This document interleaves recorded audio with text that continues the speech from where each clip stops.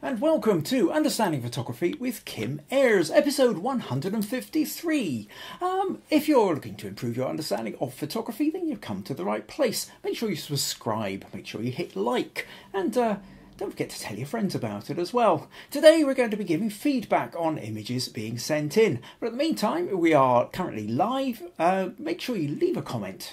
Tell me where you're from. Tell me what the weather's like. Let's get the chat started. Wrong one.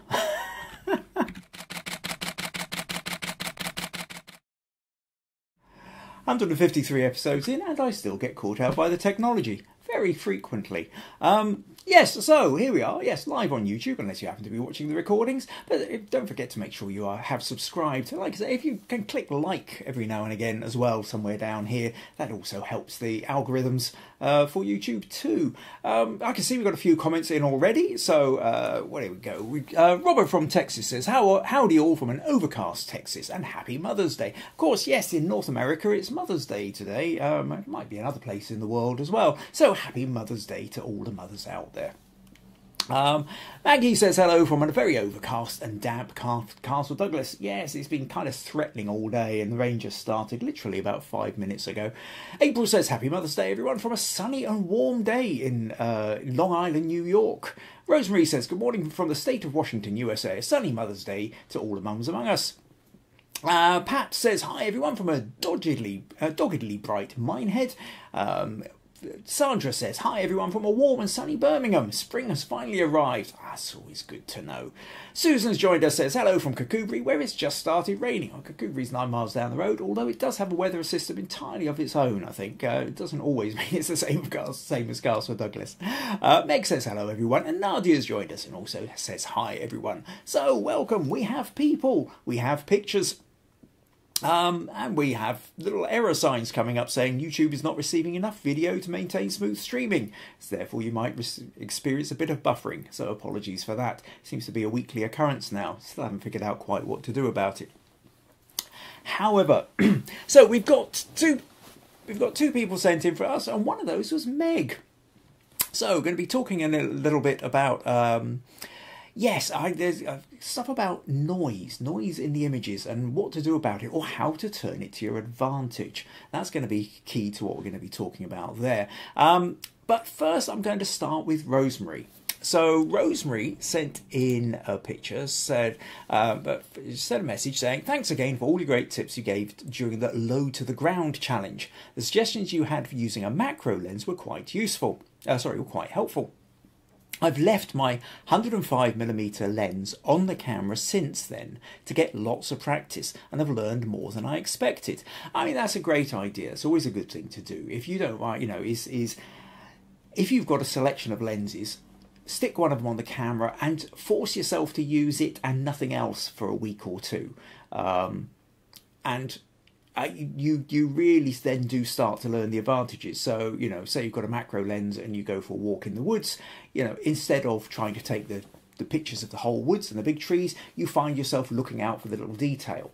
Alternatively, you've got a wide angle lens on and you go for a walk in the woods, you'll be approaching the woods in an entirely different way. So I think the lens that you've got set up on your camera forces you to come up with creative solutions, even if you see things where you wish you had the other lens. So yeah, keeping the lens stuck on the camera for a week or more is a really good idea. So she goes on, my efforts to master sharp focus with my macro lens led to this image of pansies in a Grolsch bottle. So let me find that for you. So, no, I want to do that. Yes, there we go. Hooray! So she says, goes on to say now, so this is Rosemary's pansy sitting in a Grolsch bottle. That's been, this is the edited version. It says the original file included distracted elements that got cropped out, leaving the remaining image unbalanced. So then I tried flipping it. And so, yep, if we do that. Yep. So you can see here, so she's flipped it the other way. So make sure I've got that as opposed. So the original crop was that, and she's flipped it this way to try and give it a sort of balance it a little bit better, which she felt it did a bit, but goes on to say, aside from using content aware, which is not available in her post-processing software, is there anything more she could have done to help it out? Okay, so this is an interesting one. So she has, Rosemary sent me the original here. So what I'll do is, let's just bring this one back up. So this is the original, and what we can see is that here are the distracting elements. We've got a bit of chair here, we've got a bit of window frame here, perhaps a little bit of wire mesh there, but that's quite faded out.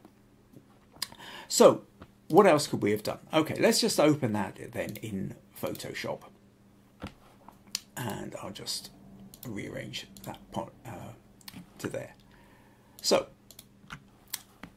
and we can see that basically the first thing that Rosemary has done, she's straightened it and then pulled this in and pulled this in and given it slightly more room on the right side, and then cropped that. And in fact, yeah, there we go. And if we take a look at Rosemary's picture here, yeah, we can see that's pretty much what she's got there now. It's also maybe played with the contrast a little bit. Now, she felt it was a little unbalanced, so she went to, let's go, image, rotate, flip horizontal. So she flipped it this way around to see whether it gave a bit more balance, and felt that it did to an extent. But I think there's still something slightly problematic about it. And to a certain extent, for me, it is the fact that essentially the space that you've given it, whichever way round you do it, whether you do it this way round or this way round, is on the wrong side of the bottle. And the reason for this, let me kind of point out a little bit what I mean here. It doesn't matter which way round I go. In fact, I'll tell you what, let's just flip, transform that so I can keep them on separate layers for a moment. So we've got that layer and that layer. And the point that I really want to make is essentially the way the shape of this curves. And what I can't help but feel is, okay, let's do this. Let's give it a separate layer. Is that what we've got here is you've got the pansies come round here, and then you've got the Grolsch lid comes down here. And it feels like there's a curve that comes round, almost like, and obviously we're talking about our own various projections, that if you can imagine like this was a person with flowers in their hair holding a little tray out in front of them. So, if you like, two eyes and a nose. And as such, they're facing that way. So what I kind of want to have is more space on that side. So if I was to then recrop this, sorry about this one here, what I would really want is to have the space behind the figure. Should have done that again. Let's do, I thought it was already on content aware. It isn't.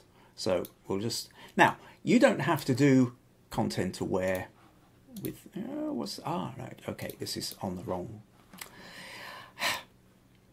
right, that's the layer I want. We go, no, it's still not doing it. It's still, right, I've got to make sure I'm clicking on the layer here. I go to here, right, that's, and it's still not giving me content aware options. I have no idea why it has suddenly decided not to. This is silly. Okay. Suddenly content aware just doesn't seem to be right for me. I am obviously missing something, probably really, really obvious. What if I duplicate that? Ah, there we go. It obviously didn't want to do it with the background. Right, so let's do that, and now hit content aware.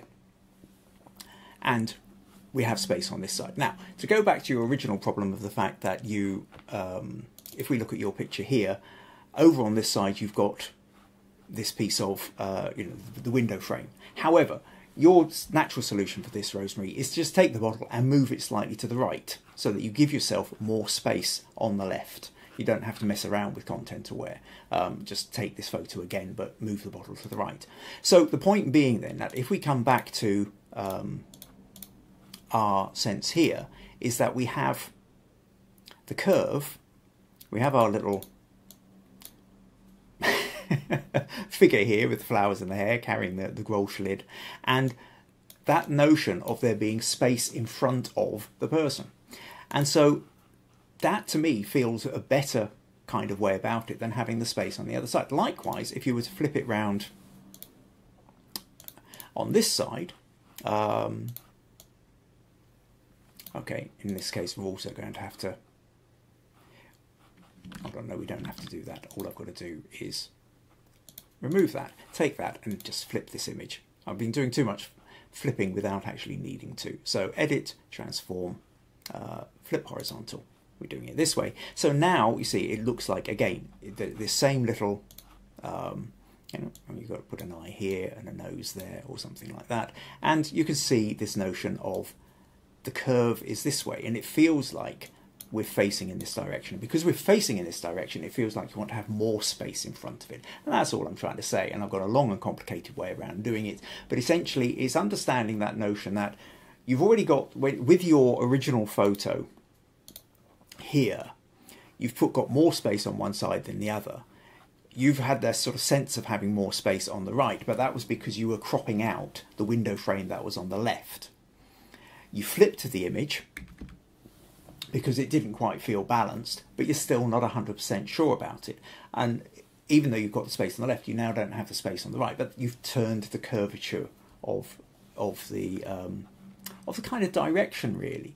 So I think, to be honest, I think it's really something as basically simple as that. Is about understanding the direction that the object feels like it's going. Now, obviously, it's a bottle with pansies in. It's not a little mannequin. But I think just the idea of it is the way your mind kind of superimposes. That, in turn, is what gives it. So you kind of had a sense of flipping it around, but what you weren't so sure about is which side to have the space. And like I say, if you don't have content to wear, but you're just doing it on your windowsill, you can simply move it to the left or right. So I hope you found that one useful, Rosemary. But thanks very much for sending that in. Okay, so you've got a couple more comments here. April says, I like the bottle on the right better, I like the idea. Sandra says, love the bouquet background. Rosemary says, yes, exactly my issue. I'm happy to see that the errors are starting to offend my sensibilities. Oh, Fiji's joined us from India and says, good evening. Rosemary says, so much better with the side, with space to the side of the curve. Pat says, the bottle seems an affront to the beauty of the posy and the background. Not so fond of the Grolsch bottle then, there, Pat. And Rosemary says, I need to learn to see these things while I'm shooting. Yeah, of course, but it's practice. You will, you know. You photograph a lot, and the more we do it, the more we start to learn these things, you know. And you'll know it yourself. If you take this Grolsch bottle now and you go and stick it on your windowsill just after this podcast is over, rather, move it to left or right, turn the bottle left or right, give it space to left or right, you'll see. You'll then see it. And now, because you can see it, it means next time you come to photograph something similar, hopefully then that idea will also kind of present itself to you. Right, okay, so thank you very much, Rosemary. Now, next one, I will say it does a fairly short episode, this one's going to be again. If anybody else sent anything in, go and check your drafts folder because it didn't make it. I will do a wee reminder here that if you're wanting to one of the best ways of improving your photography and getting past the blind spots that we all have is to get feedback on your photography. And I even had experience of this myself this week in a photo crowd contest, where I put in a picture and it was expert reviewed, and although I got a highly commended, I didn't make the top 10, but I got feedback from the person who said, the reason you didn't get, I love this photo, the reason you didn't make a top 10 was because of this and this. And the moment she said that, and the moment I looked at the photo, I thought, of course. Okay, that makes perfect sense. There was one issue which she said, which I thought, no, actually, I would still stick with what I'd done because that was an personal artistic decision. But that's fine. You're allowed to have that. Any feedback I give you, which you disagree with, which you feel, actually, no, I had a particular aesthetic interpretation for that, that's fine, that's okay. All I'm doing is raising possibilities for you. And that's what critique is about. People giving you critique and feedback is from their point of view. They might be missing something that you've got in mind. But there were these other points, and I thought, well, so that's great. And this is the thing, that no matter what level we get to, we will always have blind spots. Now, hopefully, over time, we have fewer and fewer of them. But it can still happen. Now, everybody who watches this podcast is trying to improve their photography. Almost everybody. I know Pat enjoys watching it without, it doesn't leap out with the camera but nearly everybody else who watches this podcast enjoys their photography and is trying to develop that photography. And one of the best ways you can get it is to get the feedback. But if these podcasts get no images sent in for feedback, there's a limit to what I can do. There's only a limited number of photo shoots that I do that are suitable for the podcasts, or that the clients that I do them for would allow to be on the podcasts. So I can't just constantly talk about my own photography. Copyright wise, I can't go grabbing random pictures off the internet to review. That's not an issue. So the only way these podcasts continue is if you send me images. I can set challenges for you every week. We've kind of been down that road, and when I was setting a lot of challenges, we ended up with only 5 or 6 entries to all the challenges. So I realised I can't do those all the time. So if you don't send me anything, if nobody sends me anything, these podcasts will wind up because there will be no content for them. Or they will end up being once a month or something like that. But it's in your interest. It's in your interest to send your photos in because you will get feedback, you will learn from the experiences. So just needed to kind of say that again, give you a little reminder to send me your images. Now, I'll come on to Meg's, and then I will tell you what's coming up next week, because actually I'm going to set another challenge. And in 2 weeks' time, I'm going to tell you about what's going on there, and then in 3 weeks. So stick around. Right, okay. So, what's that? Where are we? Meg.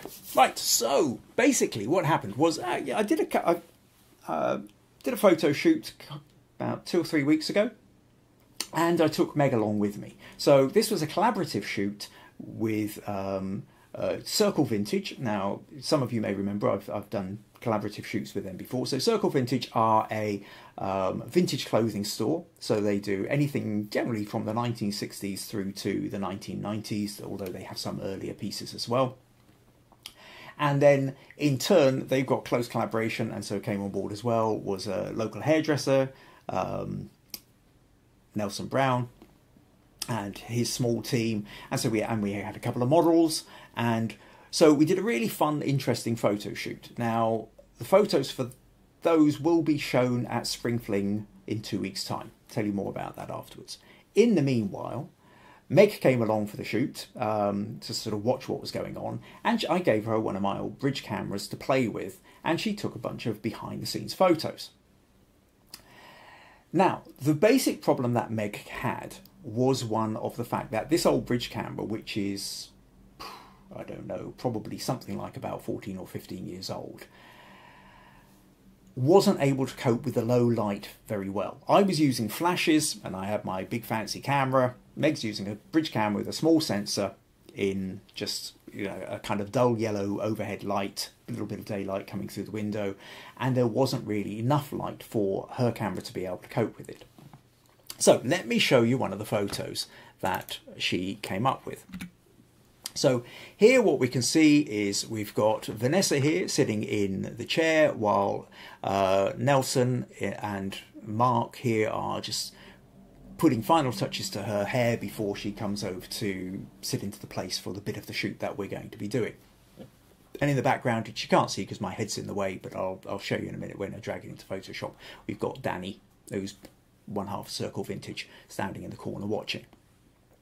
Now, the problem with this, so this is the straight out the camera. So Meg took this photo, quite a strong kind of backlight, there's the white here, everything's kind of a bit in shadow. And as we move in, you can see it's it's a noisy kind of image to it. I think now the thing is, it's only something like 400 ISO. Now 400 ISO on a modern camera is nothing. You wouldn't get anything like that. But this is not a modern camera. This is 15 years old, and it's a bridge camera. And these things work really nicely in strong daylight, but they're not designed for low light situations. Now, she also had it, what was the speed? Now this was set at 400th of a second, which seems a very fast shutter speed, but then the thing is I think this was done on auto settings. Meg wasn't playing around with the manual settings. This was done on auto. So the camera has decided that it needs 400th of a second. Didn't need anything like that. Could have happily dropped down to 160th of a second, and as such probably had a 100 ISO and worked better, or gone a bit brighter. So this is where the problem is, that sometimes the camera auto settings don't necessarily make the best decisions. Also, we're talking about auto settings on a camera that's 15 years old. Auto settings on modern cameras tend to be much better.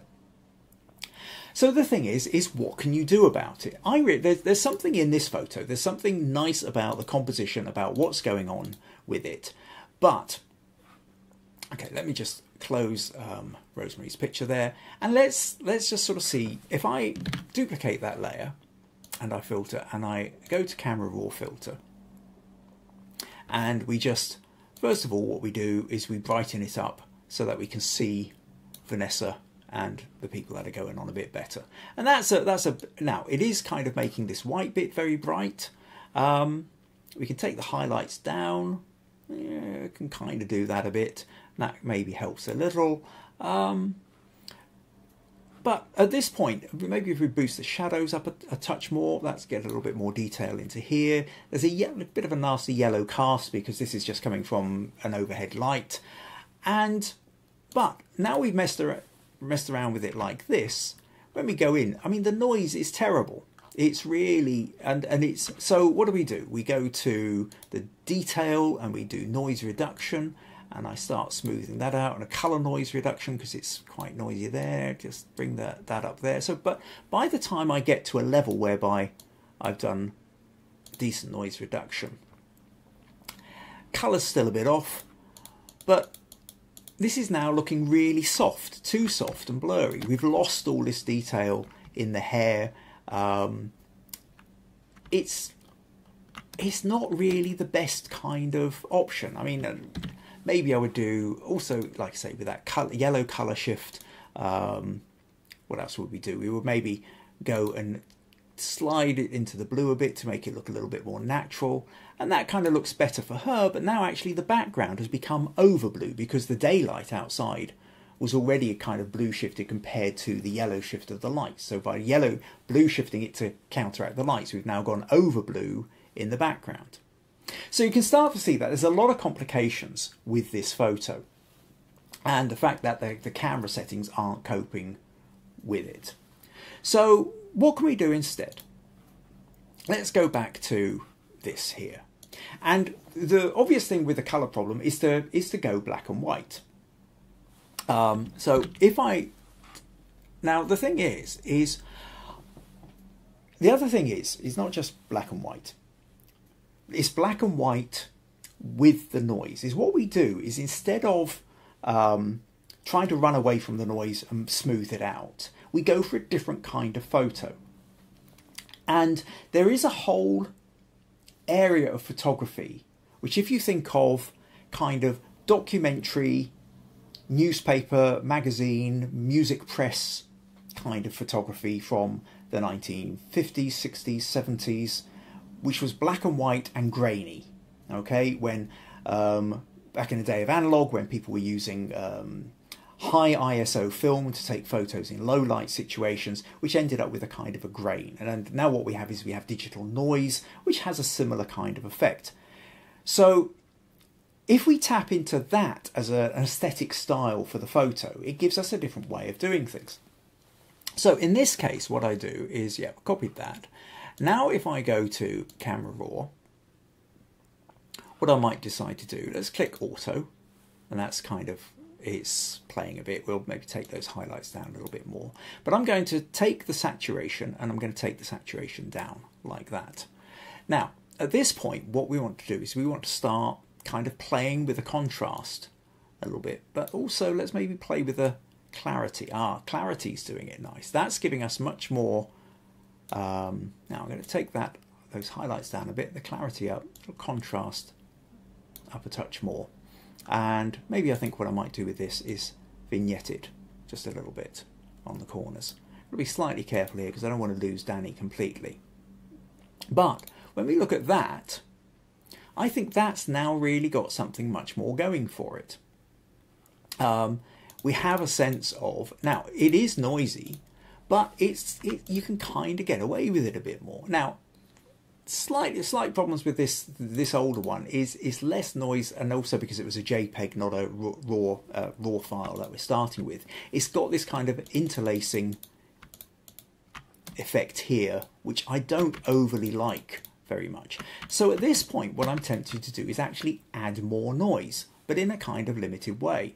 So if I duplicate that layer again, and I go to Filter, Noise, Add Noise, and then what I can do is, now if I have too much noise, you can see it just gets, that's no good. But what I want to do is I want to create just enough noise to get rid of that nasty little effect that was going on. So in this case, I think if I go to something like, yeah, by the time we get to about 4.8, that's maybe about as far as I want to go.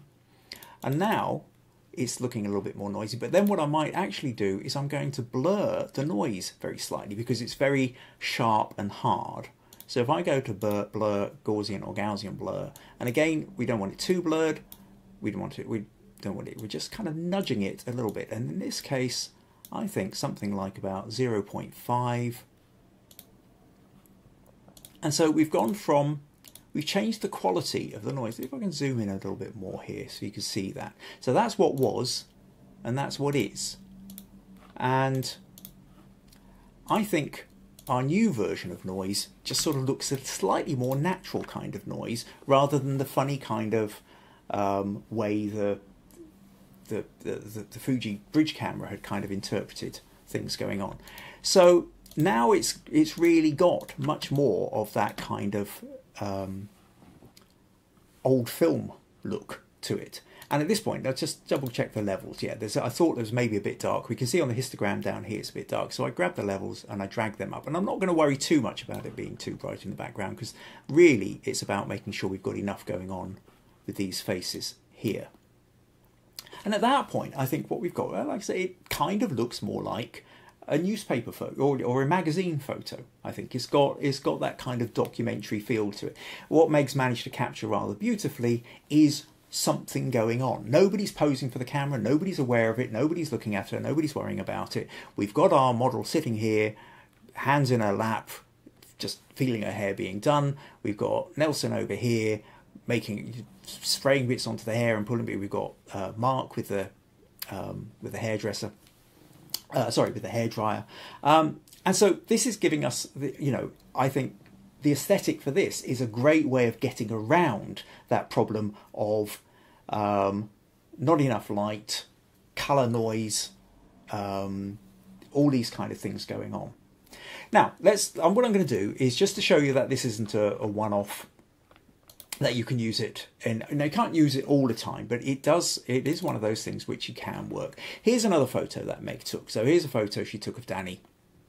And so if I open this one with Photoshop, so again, what we've got is we've got a basic problem with the fact that you can see the yellow light now of the hair salon where we are. We've got this horrible kind of quality of noise and mess kind of in the quality of the picture. So what we do with this, first of all, we just straighten the background, so we make sure that the verticals are kind of feeling like we're in there. Then we don't need all that bit in the background. We could go for a kind of square crop. The problem with the square crop though is we end up with if I just do that, just to show you a rough square crop with that. But the problem is, I think this great chunk of doorway here isn't really giving us any more. So what we do is maybe just pull that in. Now we go for just a more kind of slightly portrait crop. We can't get rid of the door completely because we still, just like the curve in in the Grolsch bottle of rosemary, we're wanting to have a little bit more space in front of rather than behind. So we just kind of slide down here over slightly to the left. We've got a little bit of space here, and I think that kind of crop. But now what we can do is we can apply the same kind of idea. So I'll duplicate that layer.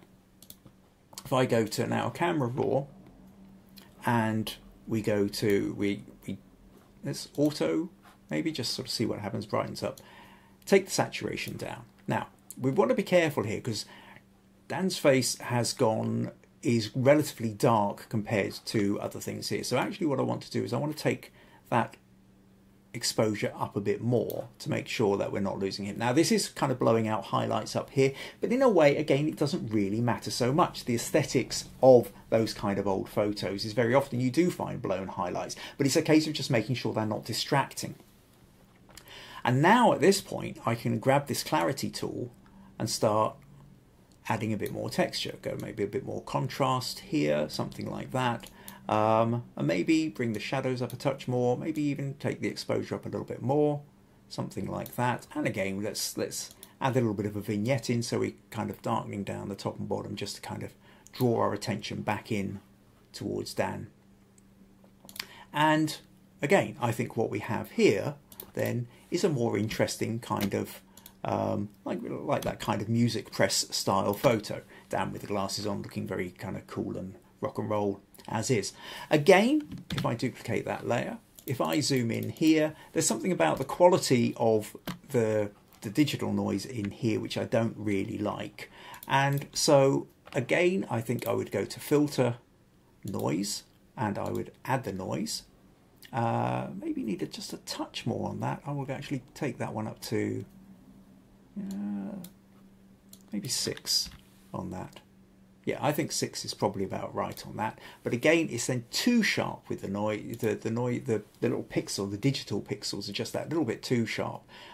So I'm then going to blur that noise as well, but only very, very fractionally. And that 0.5, I think, is probably about right again. So again, if I just zoom in here, the difference between, I don't know how much is coming across on your screen, to be honest. On my computer, it's really obvious. But the without has these sort of nasty little artifacts, which the noise itself is actually kind of evening it out. So adding that little bit of noise and then blurring that noise just fractionally is now making it look so much more like an analog high ISO photo rather than the digital noise of a digital camera that just is struggling too much to cope with it. And then when we end up with that, I think again what we've got here is a cool photo of Dan looking like, you know, his kind of rock star self. And when we compare that to the original photo, I think this is a considerably better way of doing it. So that's really kind of what I wanted to talk about with that, is that if you find yourself in a situation, let me just close those windows. If you find yourself in a situation whereby the camera is, you know, you've taken your shot, it works particularly well with situations where you've got people in action, you've got people on the move, whether it's at a concert where people are playing, or street photography. But these kind of observational things where somebody's moving towards something else, or people are involved in things. Yeah, it's that kind of documentary / street / performance kind of photos, and the camera just isn't coping with the low light situation, and the ISO is boosting up, and you're not just getting noise, but you're getting horrible color noise spreading throughout it. Then I think very often those particular styles of photos, you tap into that aesthetic of the kind of 50s, 60s, 70s music press where you can go black and white and you can use that noise to your advantage because it's part of the aesthetic. So often we are chasing to create as smooth an image as possible, and I'm often talking about this. I'm often saying, look, try and go to 100 ISO if you can. If you don't need a 400th of a second shutter speed, drop to a 200th of a second shutter speed so that you can have a smoother, a better quality ISO. And most of the times, the better your ISO, the more editing options you then have afterwards because of it. But if you find that you just, doesn't matter what you do, you end up with this, then this is a particular way of clawing it back. So I hope you found that useful. Okay, let's got a couple more comments in here. Rosemary says, what is the difference in kinds of noise reduction? Well, most noise reduction involves some kind of blurring it, really. And depending on the software that you're using, go into the noise reduction and play around with the sliders until you find something that's working for you. But you've got to be careful how far you nudge it until it stops looking normal.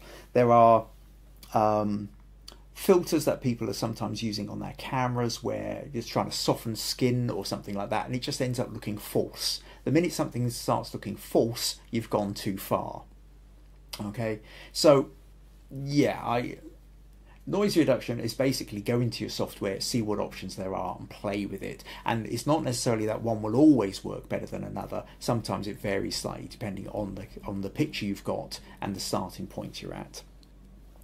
Sandra says the conversion to black and white gives the photo a documentary feel. Yes, that's it exactly. You can get away with things in that kind of documentary way. That, say, a fashion photo or a high-end portrait, you just couldn't get away with it.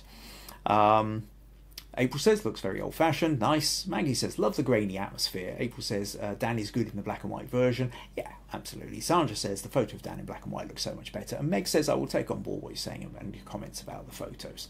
And Rosemary says I really like those conversions with the added grain. Excellent. Right. Well, I hope you found that useful. Okay, so what I'm going to talk about now, don't rush off. Setting up now, because part of what's going on is in 2 weeks' time. It is Spring Fling. Now, for those who've been around for the last couple of years, you might remember that. Basically, Spring Fling is an open studio event across Dumfries and Galloway, and this year there are 100 studios opening up of artists and makers across the entire region, which you can go and visit. And each year, or most years, Maggie and I both tend to be in Spring Fling. Maggie with her art, me with my photography, and we're sharing a space as we did last year. If you happen to be in or near Dumfries and Galloway, get hold of one of these Spring Fling brochures. We can flick through. If we go to studios 44 and 45, here's me, here's Maggie, here's the blurb about us, and where you can find us. So we're studios 44 and 45 on the Pink Route. If you can't get hold of one of those, go to the Spring Fling, which I think is spring-fling.co.uk website, and again, it's all online as well. How to find it, sat-nav directions, all these kind of things. And if you can come along in 2 weeks' time, please do. I'm going to be putting on a photography demonstration on how to pose in front of the camera, and I will have photos on the wall. Maggie will have pictures on the wall. I think Meg's even planning on doing a little bit of home baking as well. So lots to come along for. What that means for those of you who aren't local, who can't get along to the Spring Fling weekend, is there won't be a podcast in 2 weeks' time. So on the 28th of May, I'll be busy doing Spring Fling. I won't be able to do a live podcast. Now, either side of that, what I've decided to do is, so next week I'm going to talk about reflections. Okay.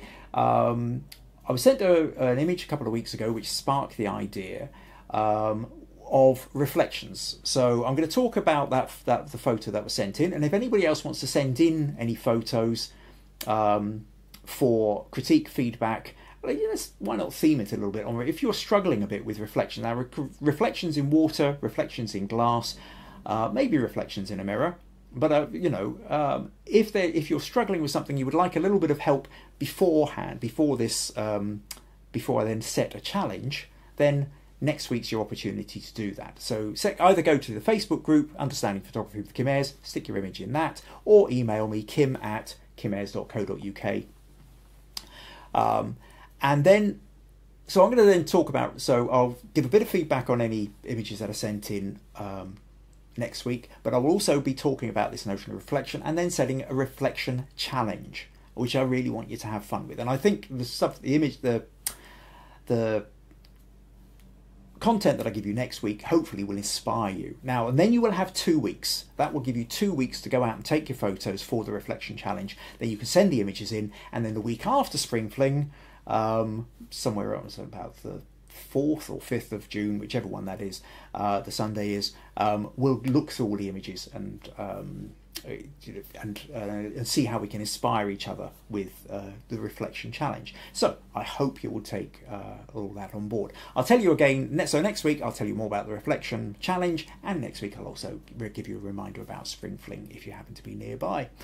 So that's pretty much about it. A quick reminder that if you find these podcasts useful, entertaining, or whatever, and you would like to support them, then buymeacoffee.com/Kim Ayres is one of the ways you can do it. And of course, don't forget to subscribe and click like for these as well. I can see we've got a couple more comments here. What have we got? Oh, Susan says, did anyone else notice that Dan has the same curve as the pansies, his head, shoulder and arm? Yeah, absolutely. And that kind of is thinking about where I crop it makes a difference with that. And April says, just curious, is it expensive to rent a space at your Spring Fling in the UK? I love you guys that you guys have that.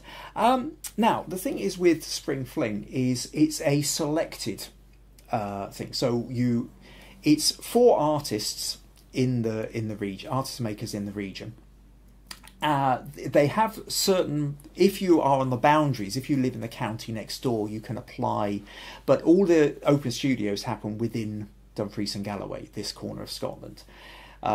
So you apply for it usually in October. If you're accepted, then you're allowed to be in the Spring Fling for the following May.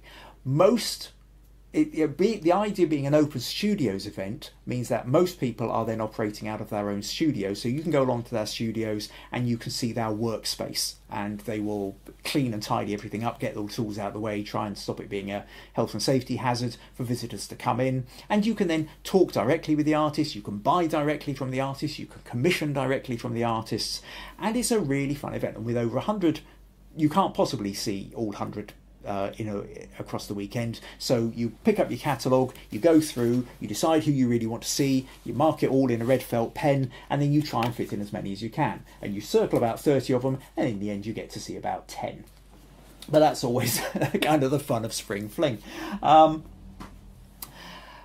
So yeah, but most people are operating out of their own space. Some people, like, I don't actually have a studio. All the photography I do is on location. So I've got friends who've got an outbuilding who've lent me the space.